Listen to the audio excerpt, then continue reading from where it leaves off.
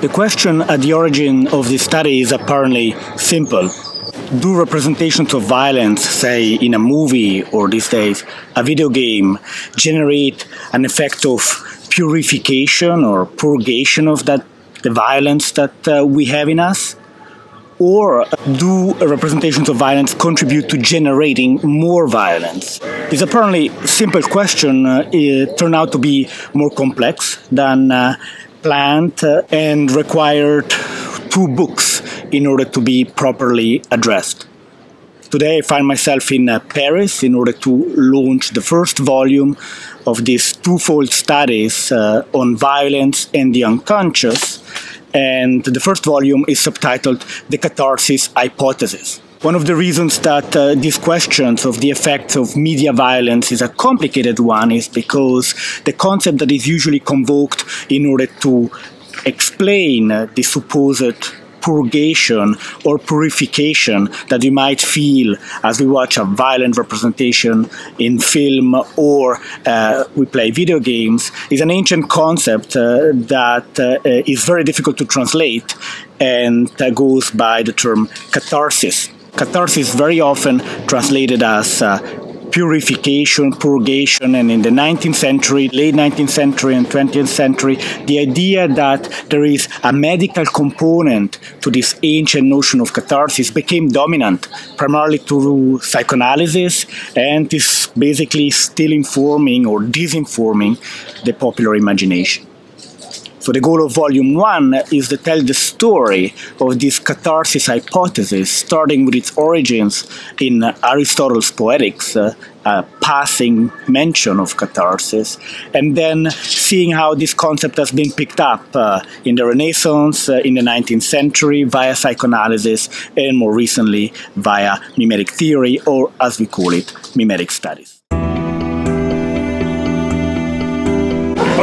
I am the moderator. I'm not going to spend much time moderating. Except to say, like the Beatles said when they arrived in New York, let the festivities begin. So Nidesh will start, and you'll come next, and I'm next.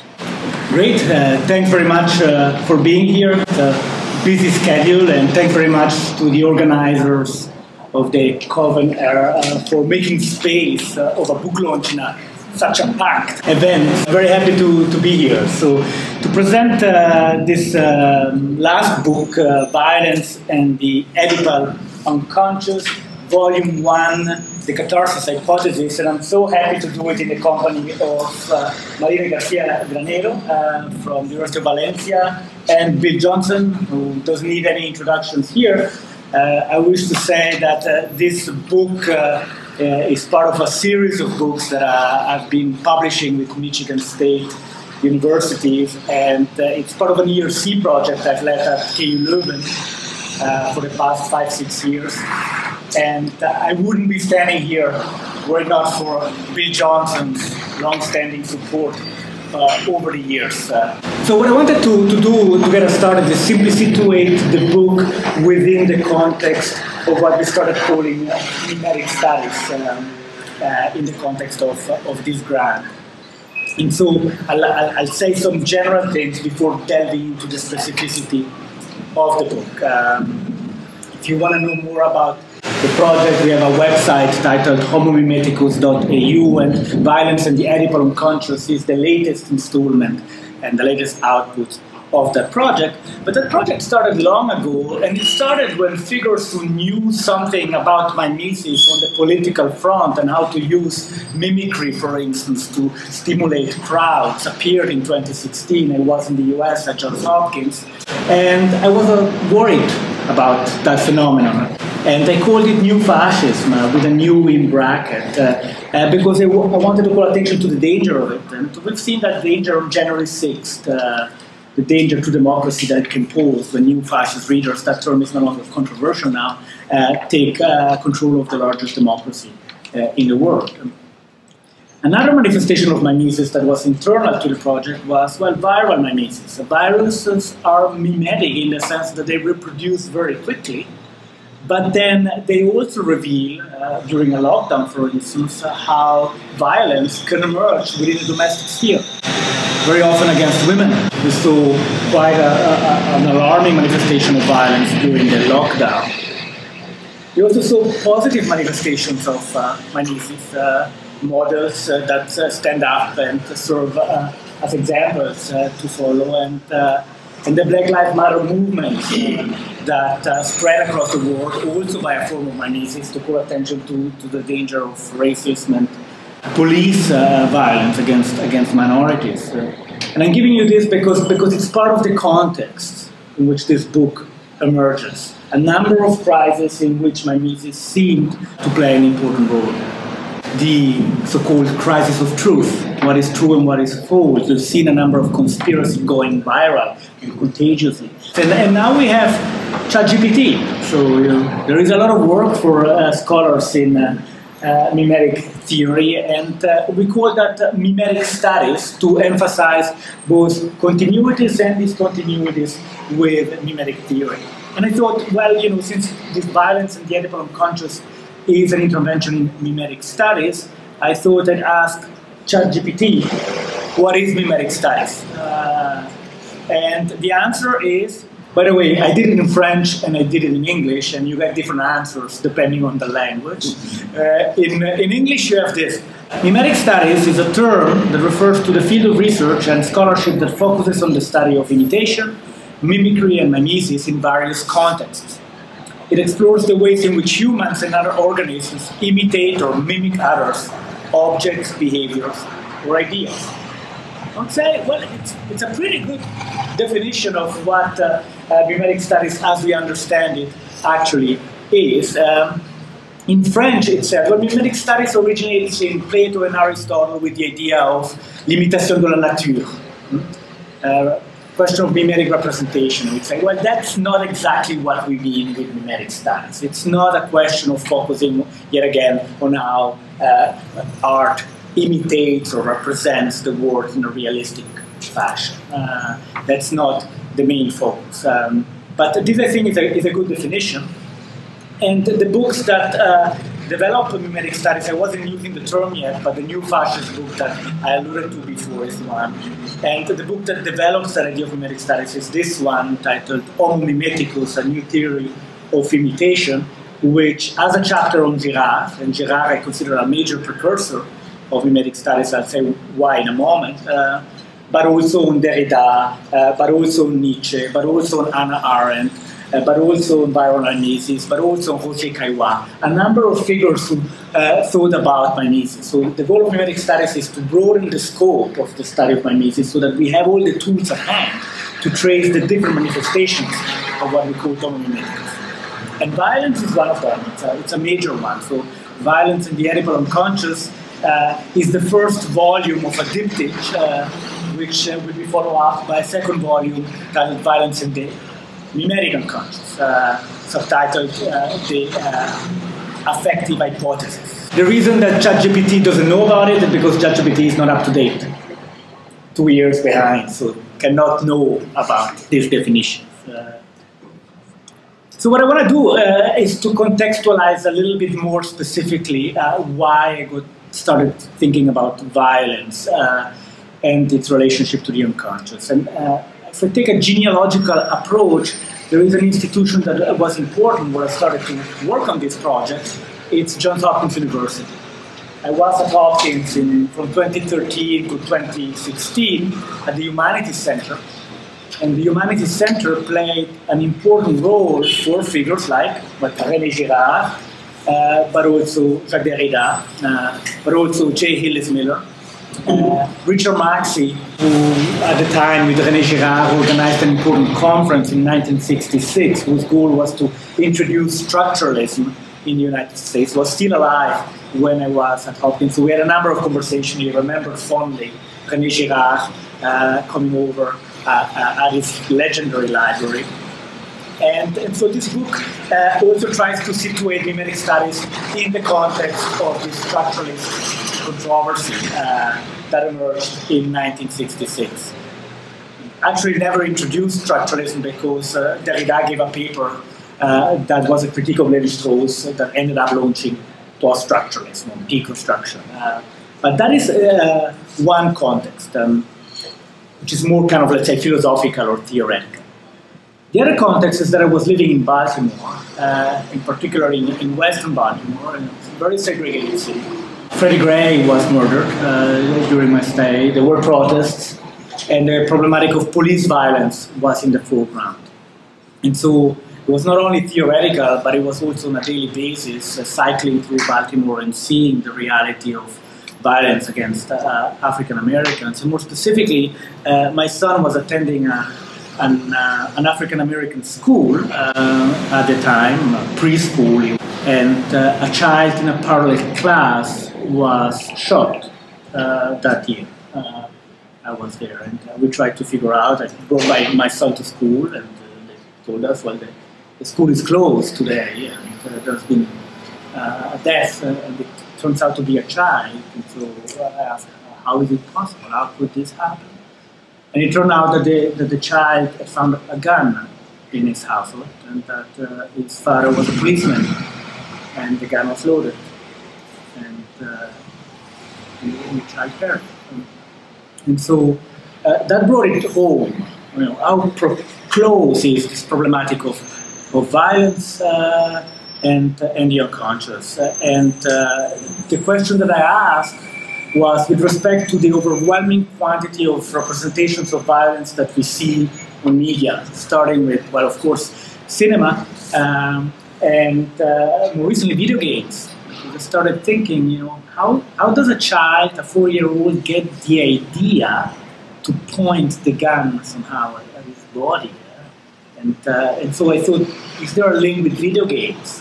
Because the amount of time children spend playing video games is rather impressive.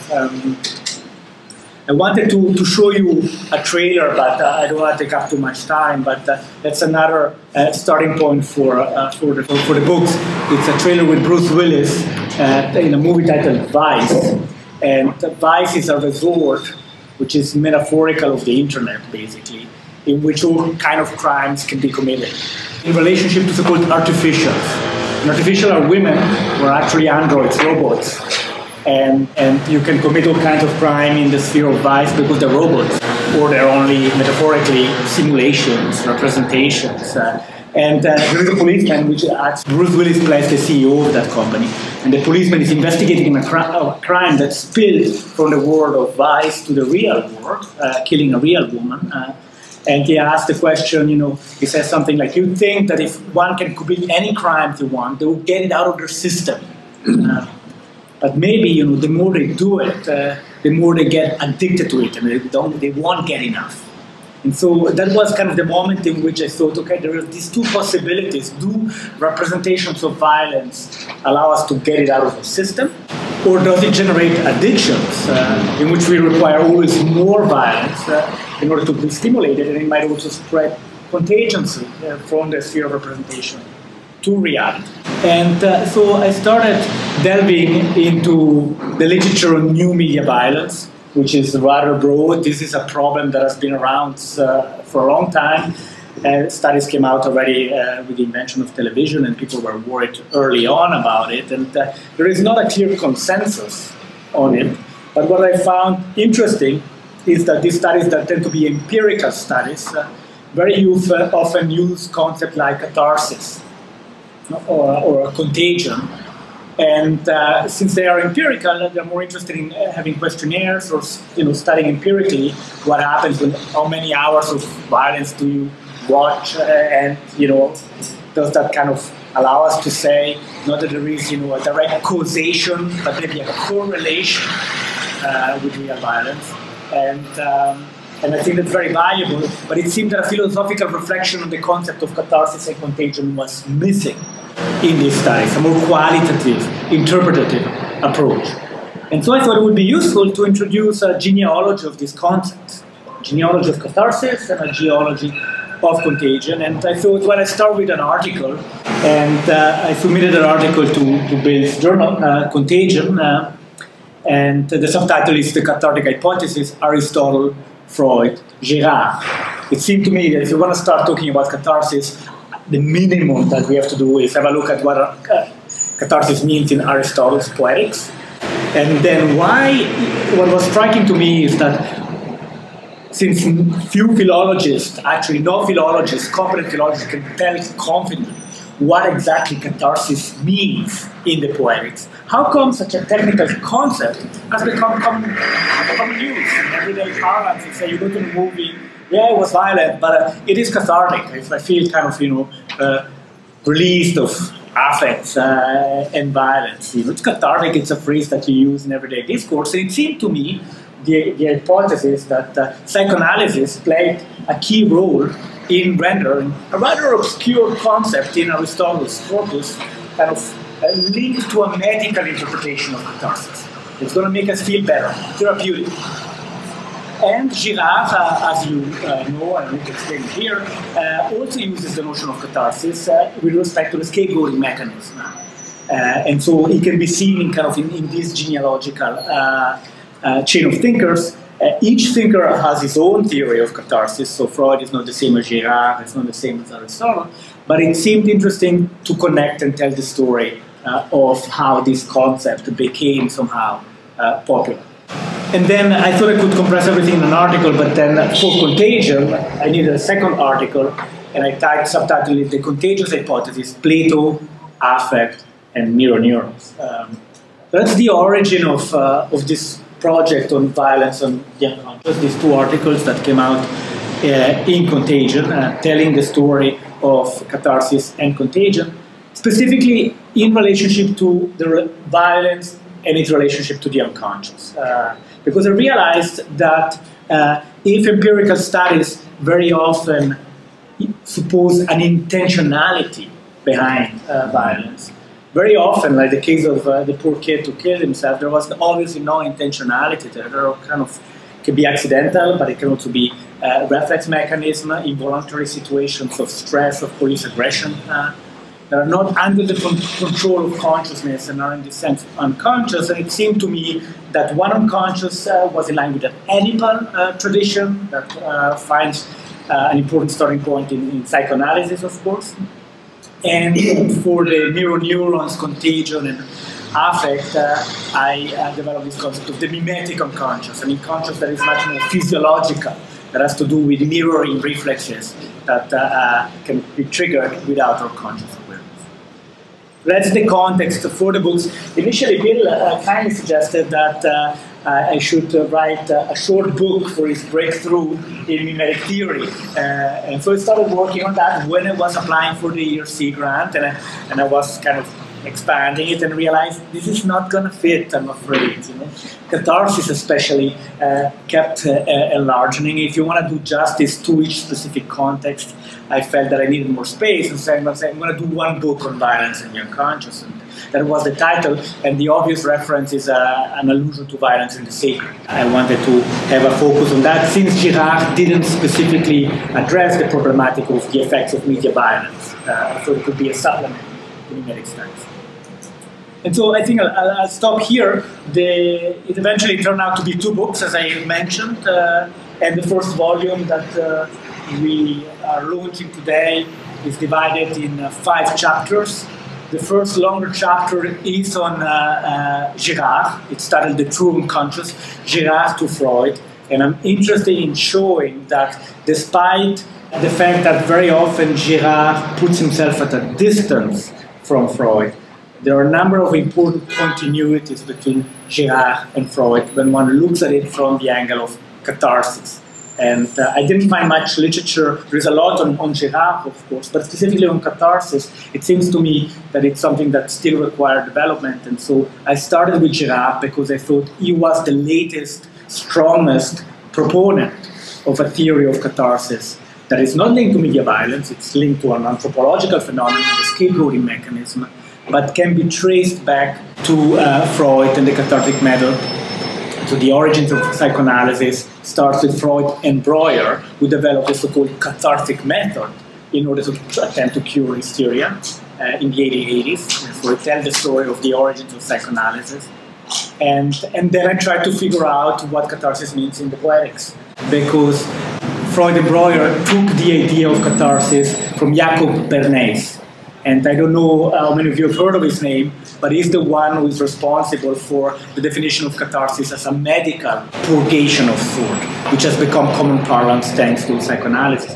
Jacob Bernays was the maternal uncle-in-law of Sigmund Freud. There is a direct connection. Bernays was a specialist of Aristotle. He read the poetics, but specifically the politics. And so that I focus on the poetics. And then with Nietzsche, I try to propose a critique of the catharsis hypothesis that introduces already the idea of contagion and influence. And the book ends with a critique of hyperspecialization, because I think that one of the problems with the confusion in media violence and the effects on of representations of violence and bringing in catharsis is that there is not enough dialogue between disciplines. Aristotle is a philosopher, Bernays was a philologist, Freud is a psychoanalyst, Girard is interdisciplinary, and it seemed to me important to bridge differences, to bridge disciplines, in order to try to contextualize a concept that is used across different perspectives. Okay. What about Sylvia? That's wonderful. Save questions till the end. I first would like to start by thanking Nidesh Lawtoo for inviting me to join him along with Johnsen at this book launch. My time as an associate member of the Homo Mimeticus and the mimetic projects at KU Leuven has been incredibly informative, and as a mentor, Nidesh is extraordinarily generous with his time, guidance, and feedback. And I am delighted that our collaboration still continues now that he has been appointed full professor at Leiden University, and I have returned to my home institution in Valencia. I truly appreciate his continuous support. The Homo project officially ended last year, but the team is still going strong around the globe. I remember arriving in Leuven in January 2022 and asking Nidesh what topics he would like me to research within mimetic studies or what roles I should play within the team. And he replied, as if the answer was obvious, almost a no question, by saying, "You're a Nietzsche scholar." And I recall that instant as a joyous moment of recognition, as being recognized by Nidesh as a genuine and valid Nietzsche scholar. But my point here is that since then, and as part of the home team, my role has always been to explore Nietzsche as a key genealogical figure in mimetic studies, and his legacy for contemporary thinkers of mimesis. That's also what I will focus on today in my contribution in this book launch. But that is not just my individual task, of course. It is one of the central collective goals of the theory of Homo Mimeticus, which Lawtoo has been exploring since his first book, Phantom of the Ego, from 2013, also published with MSUP. There, Nietzsche played an important role. And since that book, Nidesh has philosophically foregrounded a Nietzschean foundation for mimesis in a genealogy that goes back to Plato through Nietzsche. And this also explains the use of the word studies in mimetic studies to express the plurality of genealogical foundations, disciplines, and thinkers of mimesis. And now I will focus on the book that gathers us today, Violence and the Oedipal of Unconscious. As Nidesh already advanced, it's a 2-volume book on the complex transdisciplinary problem of violence, and specifically around the controversy concerning the alleged cathartic and contagious effects of the representations of violence. And the diptych structure stages the agon and the mirroring continuities between those hypotheses, catharsis and the affective contagious hypotheses. The first volume we launched today focuses on the catharsis hypothesis and allegedly purifying purgative process, while the second forthcoming deals with the mirroring, alternative, contagious, or affective hypothesis. But in the first book, also I wanted to note that Lawtoo considered not just media violence, which seems to have become a scapegoat itself, but the relation between violence in its very plural manifestations and the mimetic unconscious. And in this point, let me please amplify the scope for a moment. the main premise of our understanding of mimesis is that imitation is the constitutive behavior of a thoroughly imitative species we call Homo Mimeticus. And the project and its outputs suggest a multiplicity of principles and concepts, some of which are directly Nietzschean expressions, for example, the pathos of distance or the phantom of the ego, and others are Nietzsche-inspired, but coined by Nidesh, for example, the mimetic pathos, the mimetic unconscious, and pathologies, patho dash in brackets, logis. Overall, and again, returning to the book, to the first violence book, Nietzsche anticipated a broader account of violence that goes beyond the cathartic principle, and there lies the interest. And this is what Nietzsche develops in the book's fourth chapter. He argues that Nietzsche was a pioneering explorer of the unconscious, especially unconscious powers. And I would like to note that I consider Nidesh Lawtoo a perfect model of what it means to incorporate Nietzsche as a perspective. Because Nietzsche did not want disciples who would uncritically repeat his doctrines or develop an antiquarian relation to his philosophy. And in my view, incorporating Nietzsche as a perspective means adopting, when suitable, of course, the concepts, ideas, and frameworks that Nietzsche passed on to us. For example, perspectivism, genealogy, nihilism, and in this case, we use Nietzsche to analyze contemporary issues, mimetic issues, the multiple manifestations of mimesis. So returning to the book that we are discussing today, and again, exemplifying our relation with Nietzsche, I would like to stress the central Nietzsche-inspired concept in my remaining time, mimetic agonism. Mimetic agonism is a positive supplement to the violence of mimetic rivalry. And Nidesh Lawtoo coins this concept as a form of an intellectual and creative contest with predecessors, intellectual predecessors, that appear at first sight to be simply opponents or antagonists, but on a closer genealogical investigation, they provide the conceptual and theoretical tools to establish the opposition in the first place.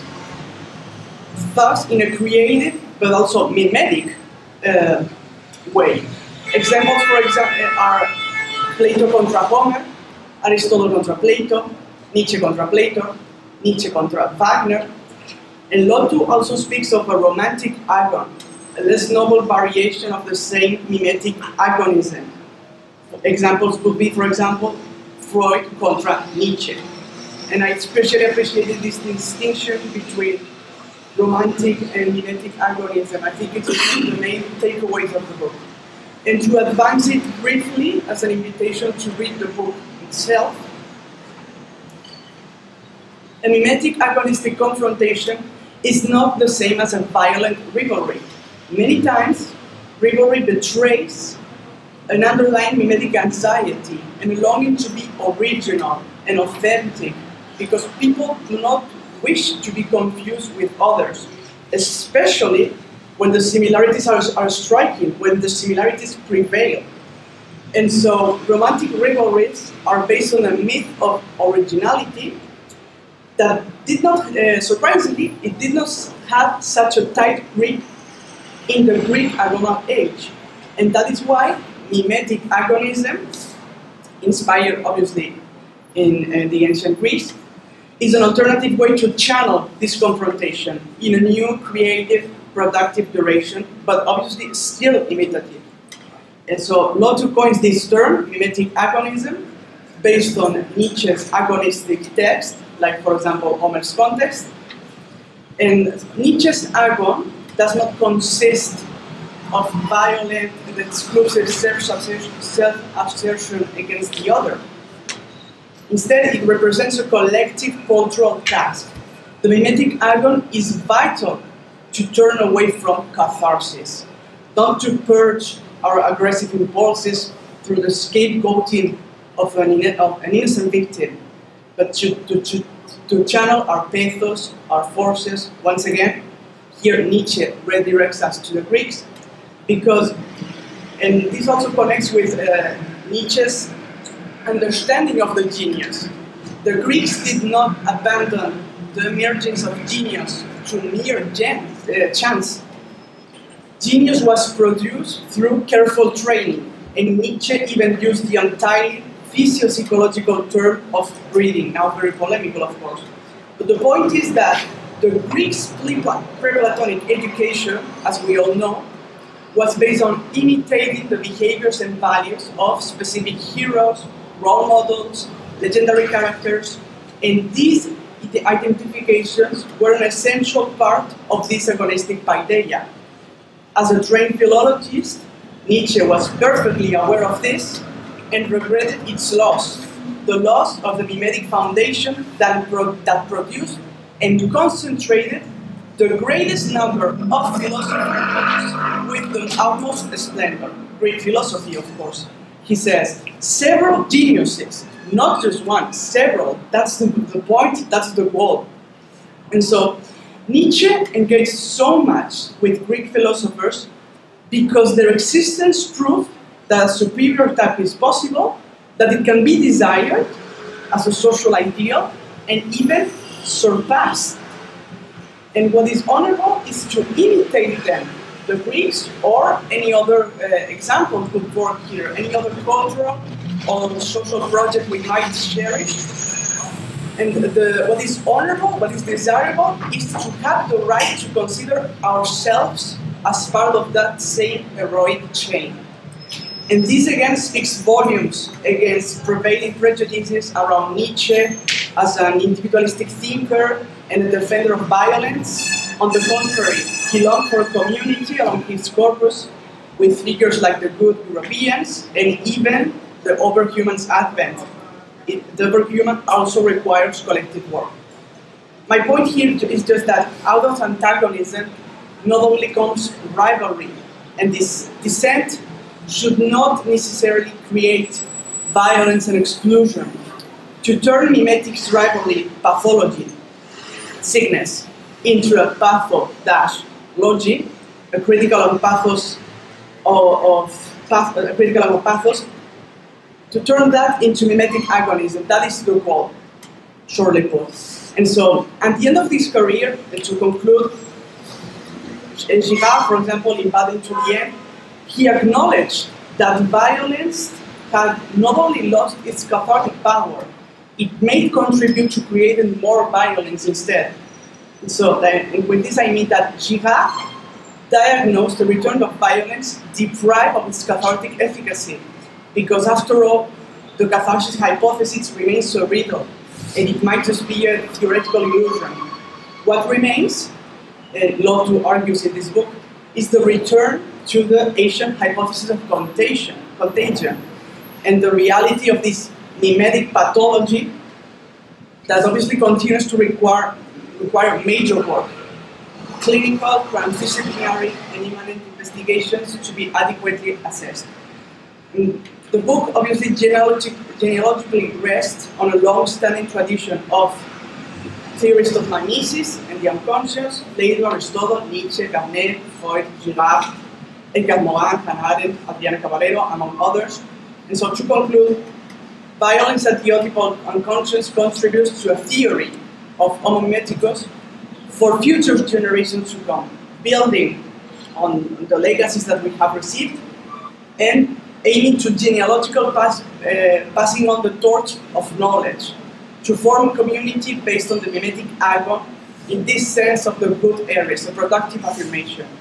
And the general attitude of the book is not the transmission of a single doctrine, but to open up a conversation, as we hope to do today in this roundtable. Thank you.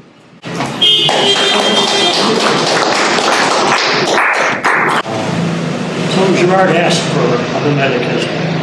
He said it's got to be done, and we translate it this way, in big chunks, right? But Girard didn't like to be chunked himself.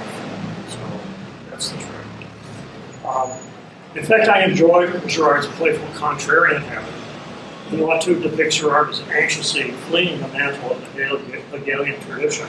I resist almost by instinct.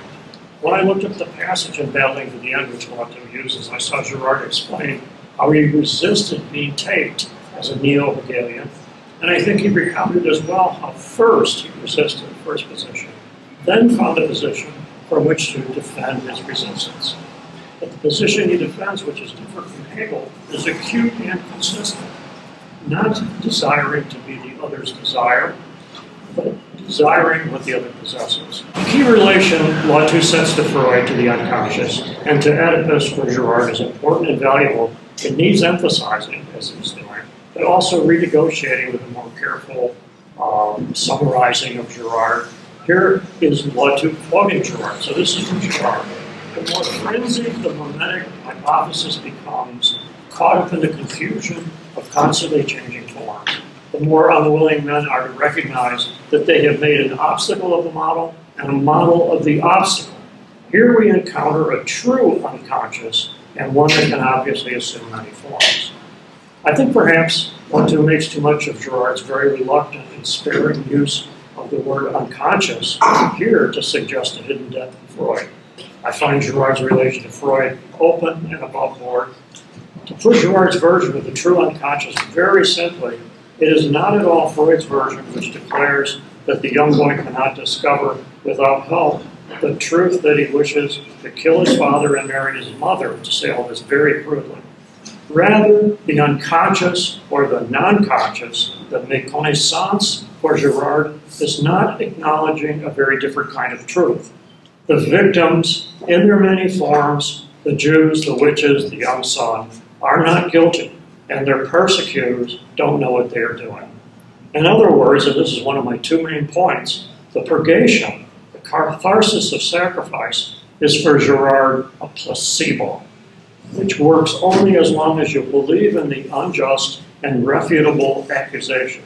This is a critical relation to the cathartic tradition. Now I'll skip the Oedipus part. Now violence according to Girard's hypothesis. Forensic archaeologists look at forearm bone damage for the earliest signs of intra-species violence.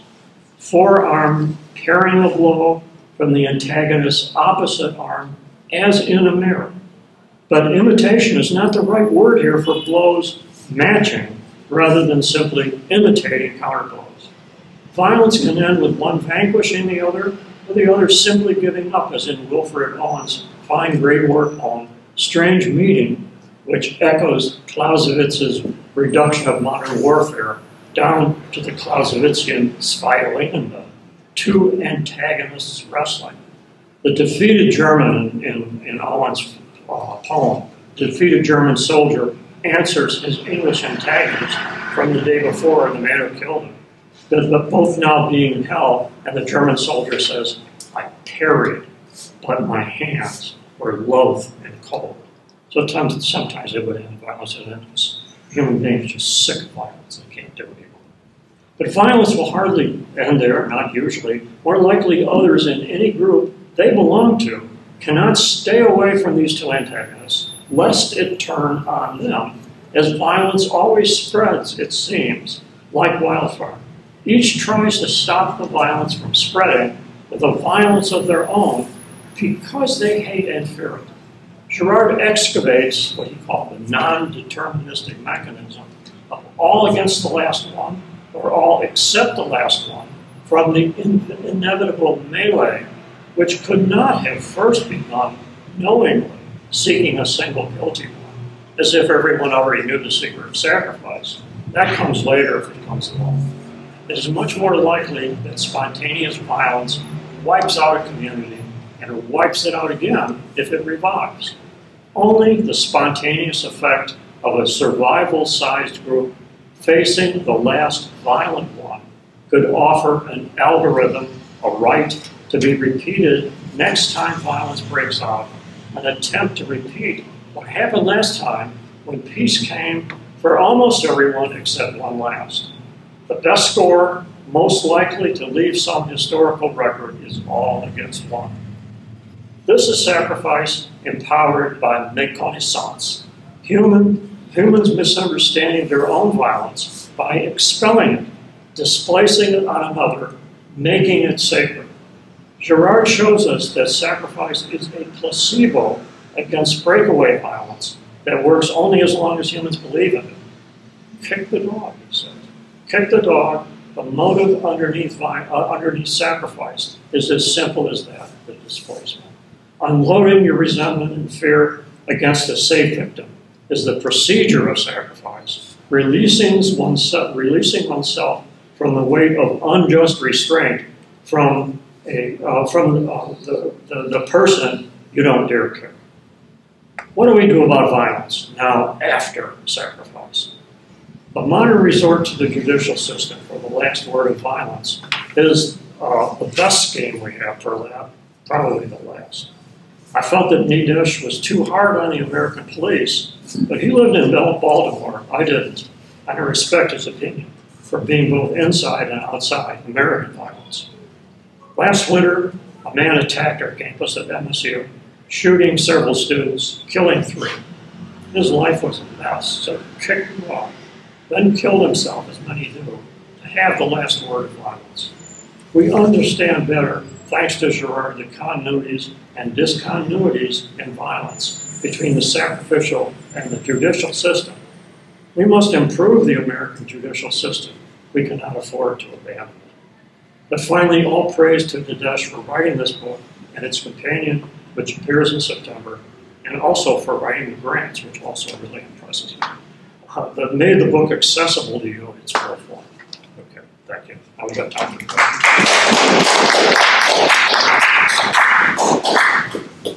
Let me thank both Bill and Marina for summing up key elements of the book that maybe attempts to do too much for a book that presents itself on, entering the riddle of the effects of media violence. As I said, I needed more and more space and opening up new and new concepts, mimetic being one of them.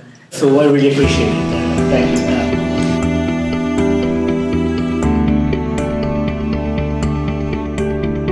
To your question, in intersubjectivity and pathology, yes, that's one of the continuities between mimetic theory and mimetic studies. The assumption that Homo Mimeticus is mimetic, it's because it is relational, inherently relational. So there is an ontological relationality that is internal to Homo Mimeticus, and I see it very close to the Girardian model.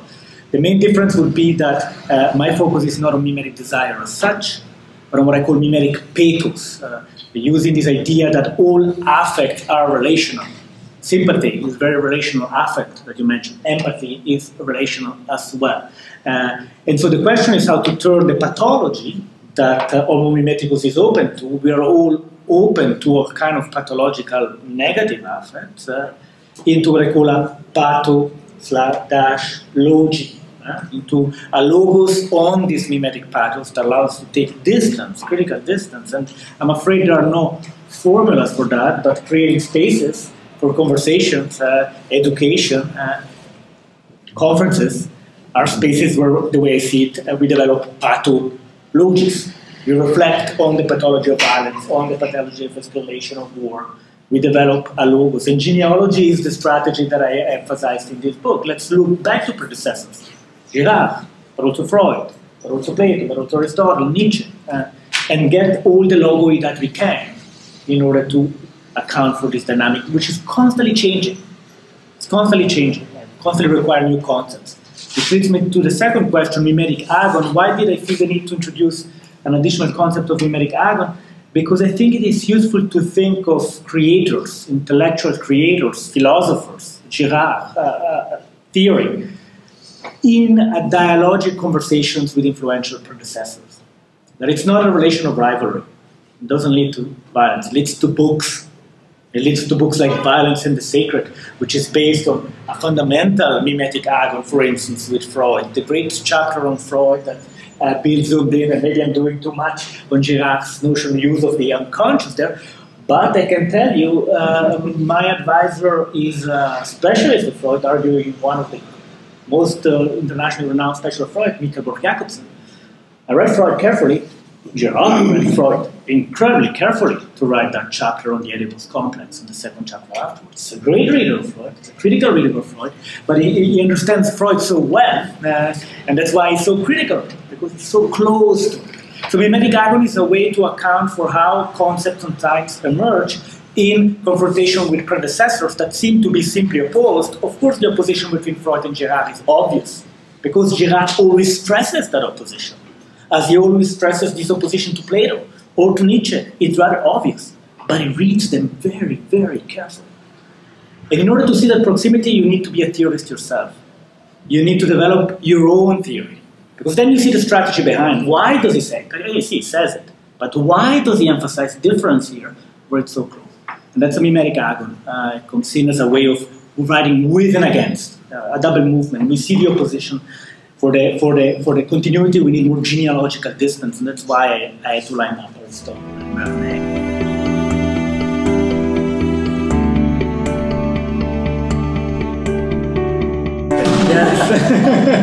Thanks, Andrew, very much. Yes, indeed, the book can be said somewhat as a warning against the catharsis hypothesis by showing how the medical interpretation, and you're right in pointing out, Bill, that for Girard it is a placebo. But a placebo is still a medical. You say it's a placebo, and placebo do have effect. It's not just a placebo, because if you do believe in the placebo, medical science shows you feel better. But it's a medical interpretation of catharsis. And that's why there are moral interpretations of catharsis as a form of moral purgation. There are aesthetic interpretation of catharsis. That's why it's important to bring up the agony in the theater, because that's where it all starts in the toilet. So I would agree with that, with what you said, but emphasizing that the medical interpretation of catharsis that is internal to Girard remains in my reading, and then you'll have to see if the book convinces you, because genealogy needs to be attentive to details. Holds the text and lines it up. See if the argument holds up, in your view, is still a Freudian legacy from the cathartic method that Freud got from Jacob Bernays. It's not that Girard says that it's not legacy. He also quote the neoclassical French tradition, Racine and so forth, of course. But they had a moral concern with catharsis, the neoclassical. So that's the point on Freud. I think that yes, the differences are apparent, but catharsis is one of those strange, little emphasized entry that allows to see for continuities in my reading that I would group under rubric of mimetic agon. Very briefly on the agon in the theater, yes, I fully agree. That's the origin, right? The theatrical is an agon, and there is an agon within the play.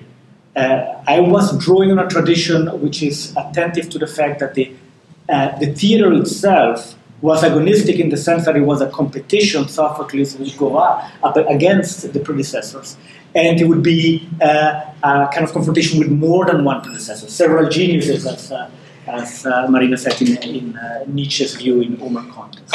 And in Homer Contest, which is a known text that Nietzsche scholars know about, but Nietzsche makes a distinction between the good Aries and the bad Aries. And the bad Aries is perfect mimetic rivalry. I mean, it's exactly like Girard. Nietzsche and Girard fully agree that competition can lead to envy and jealousy and resentment and violence.